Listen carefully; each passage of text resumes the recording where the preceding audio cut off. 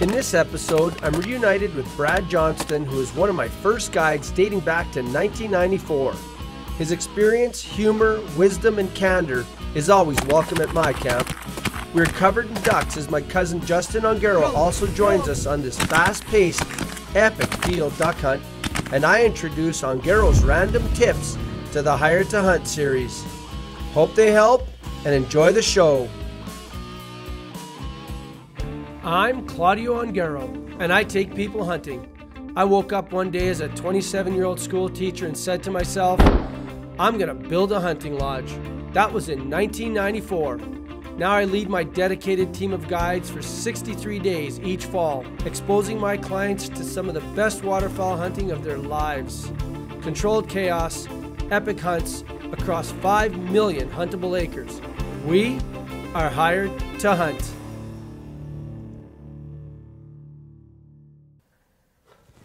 All right, so this is real cool. You can see how dark it is, right? Full moon was, I think, 3 days ago. Anyways, we were spotting this one from the road, had permission on it. Came in, we didn't see a lot of activity, but I knew they were in here. It got hunted on Tuesday, and there were some birds, and I really haven't seen much going on here since. Well, they're in this little basin, and from the road, you really couldn't see what was going on. So I put a pin on the map, came in the back way. I mean, I've hunted the property before, so I'm familiar with it. Come and park on this top of this hill, and I can see them wheeling around, flying just in the skyline, and I can hear them in their feed chuckle down there. We're going to wake up tomorrow morning, we're going to watch it, and it looks like we've got a pretty decent duck hunt right here. So excited to tell Brad Johnson, who used to be one of my guides, he's coming out to join us, and then my cousin Justin Ongaro is coming to hunt with us, and we might hunt with a couple local kids as well. And we'll see what happens tomorrow afternoon. Hopefully it sticks in the morning and see how it shakes down. I'll definitely be waking up here tomorrow morning.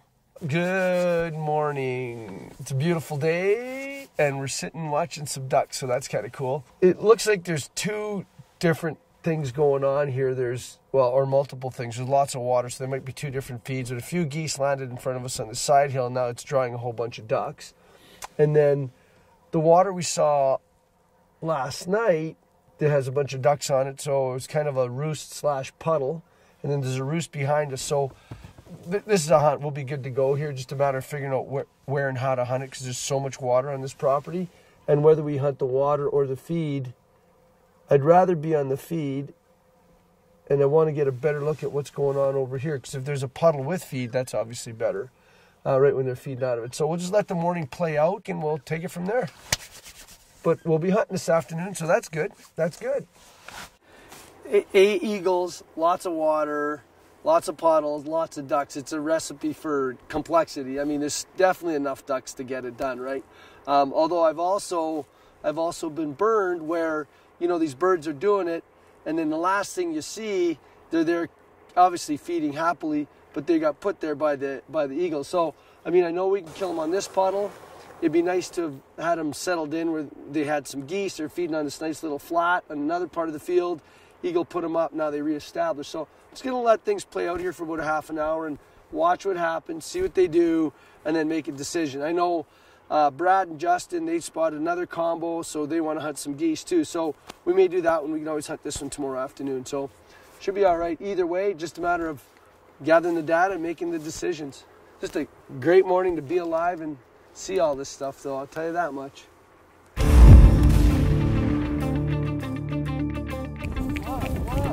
What? Audio time, not parish time. See this? Yeah. That's not how we're doing. Okay. Okay, it's going to be more like this, okay?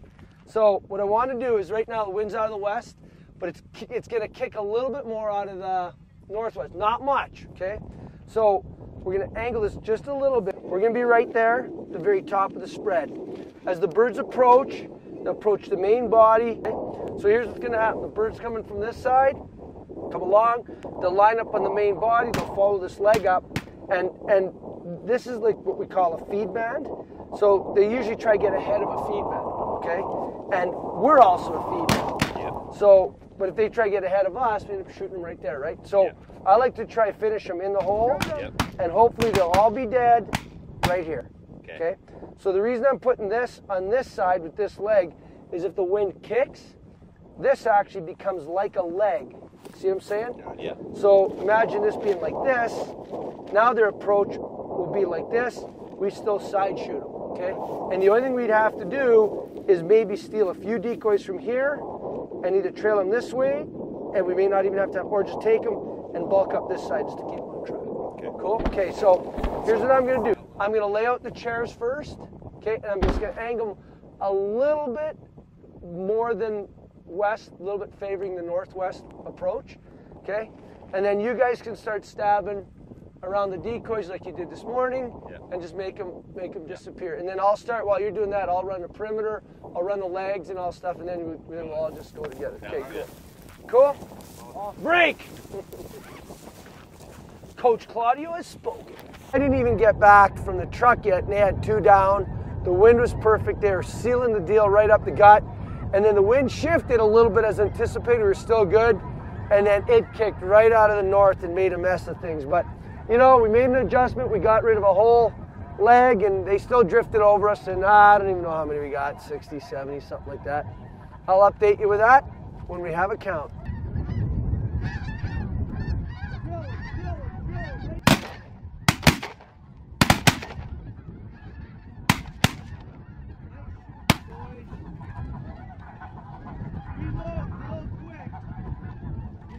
Wait a minute.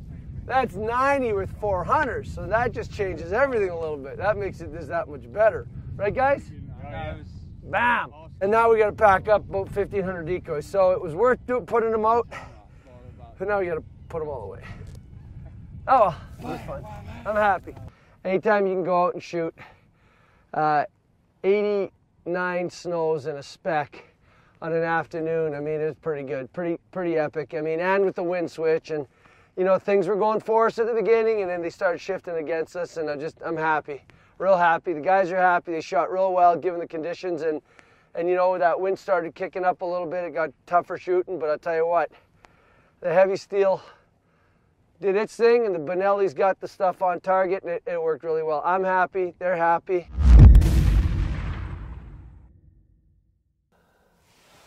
Okay, so I know I sound like a broken record, but this is an interesting one because usually you don't end up with multiple puddles and multiple feeds. Like usually the birds will all kind of concentrate on one spot. Like this morning they were kind of all congregated in this one area, and then the eagles blew them up, and then there's about 100 yards in front of me, there's a few hundred ducks on this puddle, and they're kind of loafing in there now, but they're feeding just outside of this one. There's still ducks on the feed right there around another puddle. There's a bunch of ducks and some geese day roosting on another puddle 400 yards away. There's some going into this one. And then there's this whole section here between the puddles that's just full. So you'd hunt this one either way. I think a field setup would eliminate the most amount of risk of being burned, because when they come out, they're going to come out and feed. And there's something cool about shooting ducks in a dry field, you know, which is really cool. I mean, as much as I love hunting puddle hunts and shooting potholes, we'll save that, I think, for another day.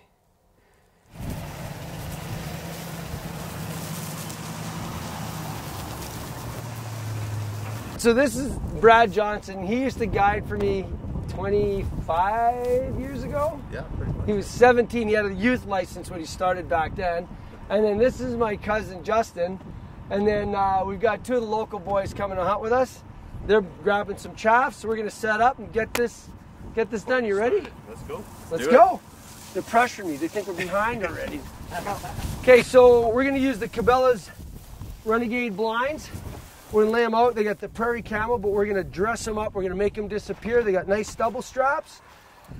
And we got to work cut out for us because they're brand new, so we got to really get them blended in. And of course, this wind kicked up and the birds are flying, so we might be missing out on a bit of opportunity here, so we're going to be as expedient as possible. And they cover up real nice. They got lots of stubble straps right where you need them. What I really like is no pins. They're all bolted together. We assembled 5 of them in about 5 minutes out of the box. Cut the box open, opened them, popped the doors into place. That's that. I just can't wait to have these ducks come into these. They're big and they're comfortable. Brad's like 6'2", but we see a lot of big boys, and it's good to be able to hide them in a big, nice, comfortable blind. Very good. blinds, heavy hammer.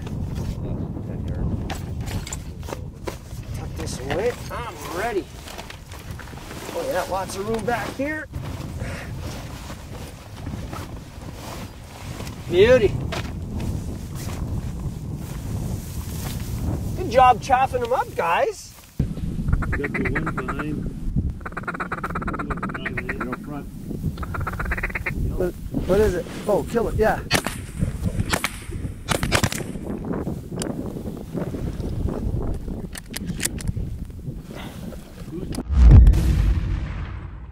All right, well, you know, we got here, it's hot, it's sunny, there's a little bit of wind. I mean, it's opening season. These ducks are not smart at all.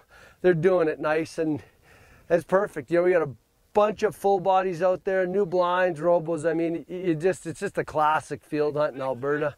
It's good. I better get in there though. It's fun. It's fun.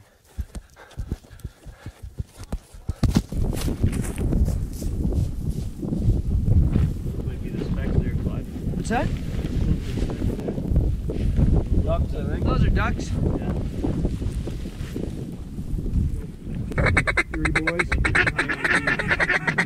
Get all three. Hold tight. Hold tight. Oh, drill them. Drill them.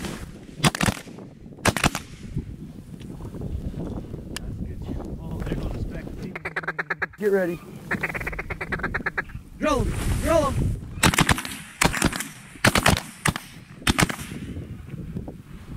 How many? 2 on the right. We better count them. There's a bunch of dead stuff. We better get them. We're going to lose control. You can't. Let's rock them up. Those are lots of pintails, too. Well, it's all good now. What?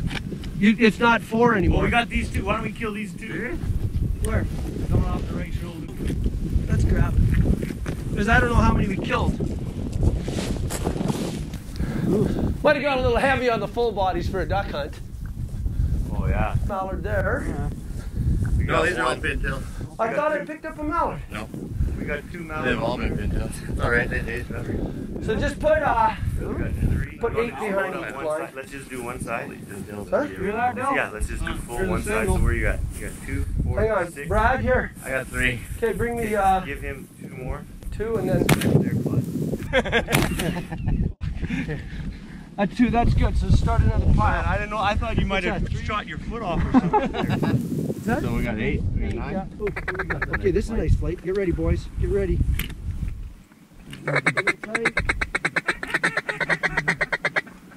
Roll them, roll them, roll them. Oh, nice shot. Hit hard. That's a lot of birds. I like this shot, man. Hey? I like these bullets. Oh, notice there's no cripples running around. Did you hear that whack? Heavy hammer. Like, you know when you hit them with steel, they sit and they quiver? Yeah. Like, they're done. We Right? got 3 off. 3 on our right. It's all right, guys. Like, there's 3,000 ducks. We're halfway done.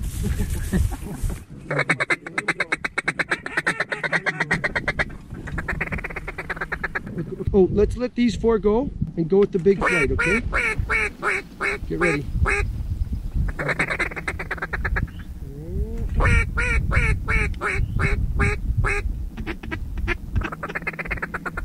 They're just lining up, I think.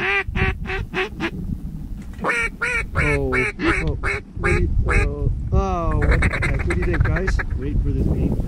Okay. Let's enjoy the show. This is so cool. Bunch of work. Let's see what these. From the right. Oh, there's enough targets right here if they do it. Let's kill these. Go, go, go!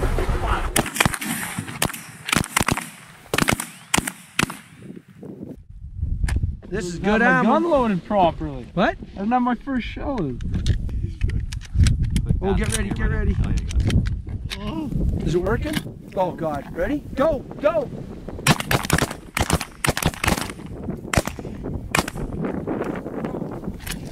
The first one wasn't in. Oh! Must have got sidetracked. leading them enough. No, I was overshooting the cans because I'm swinging pretty far in front of these. I find I shoot behind Canada this way. I'm on fire today with these. I feel good.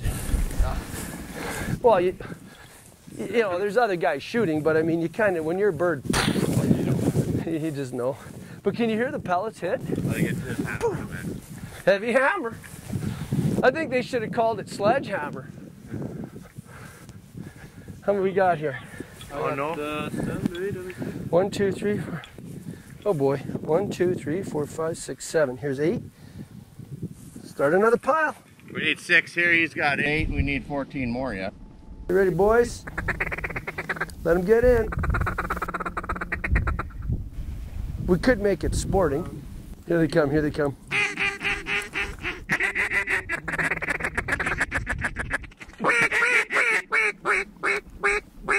I want to get them right over the robos, guys, because that's where that GoPro is. Just hang on, hang on. Let them go around, let them go around, let them go around.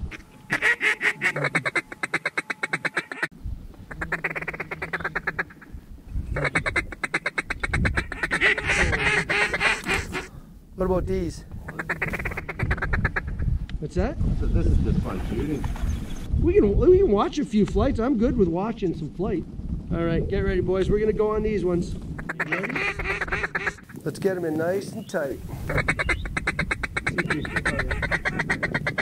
Ah, roll them. What the heck?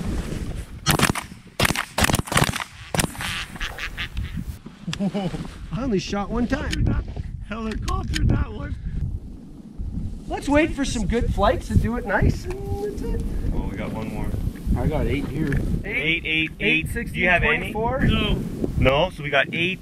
11 to go. Not yet. 11 to go. 11? Yeah. Okay, I'm going to shoot on the next volley then. What's that? I'm going to shoot on the next volley. Yeah. I didn't have any shells. Oh, really? I shot one time. I got 2. Ah! Just making fun of Braden for doing a rookie move, not putting 1 shell in. I had no shells. There's a flight on the right. Big flight on the right. This one's gonna be in the blocks, boys. Nope. They're looking at the puddle. Oh, they're peeling off. All right, boys, get ready. If they center, we'll get them right. Gonna get them right in the stall, okay? Just hang tight. Hang tight. Hang tight. Get them centered. Right on the robos. Go, go, go!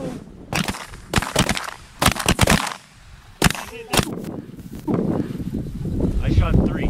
Hang tight, get them centered.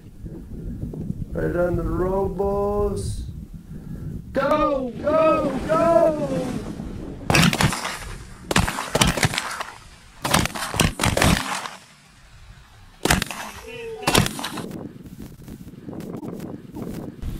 I got 2. I shot 1. Only shot twice. Well, but you can count. Some people shoot the same bird, right? But I know 3 are down for sure. Count them. Now you have to. Now we gotta count them.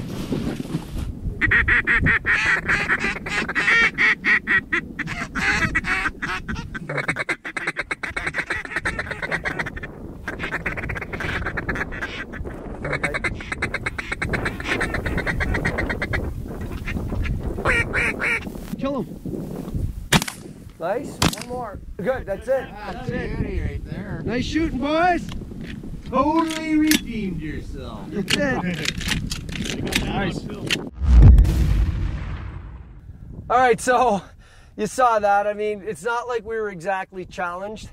And I know, Brad, you've been guiding for 25 or 27 years. You haven't shot the heavy hammer before. Like, what do you think?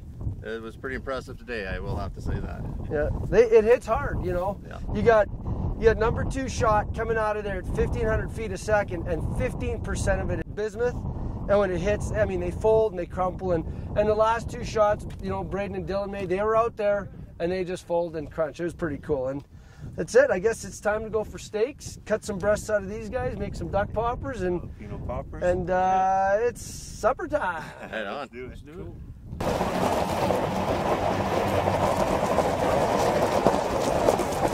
All right, so we're just gonna carve up some duck, and there is nothing better, hey, bones, than these young, Very tender. Very tender. So we're gonna make duck bites. We got back real early. We're not hunting in the morning, so we're just gonna have some duck bites and some cocktails, and then we're gonna get up early in the morning and go spotting. So we're gonna enjoy, huh? We definitely are. You should see this guy with a knife. You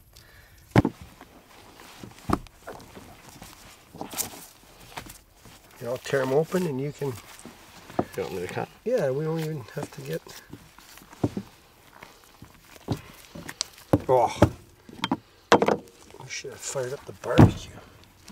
Well, these got to marinate for a bit. That's true. This is a Cabela's knife too. Oh yeah? Just bought her on Nice. sale.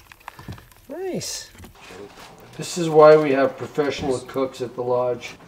There we go. We've been at this for 4 hours. We have one duck bite made. They're coming. Oh, that's a whole lot of yum right there.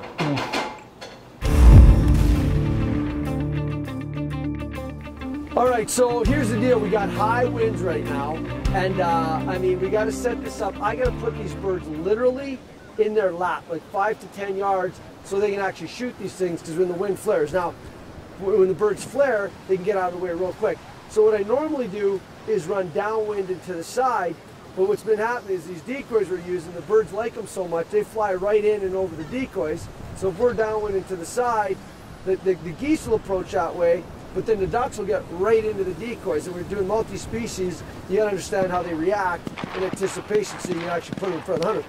So we set up the Cabela's layout blinds all together in a big line, filled the gaps, so we may call it a uni-blind, and then we're right in the hole, big downwind U, with the bulk of the body right in behind us, and as the birds approach, they should target to try to get ahead of us.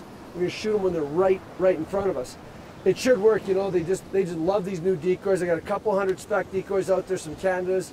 I got some spinning wing decoys, and I got some clones out there as well. So we got the full Monty out here, and hopefully we get it done here this afternoon.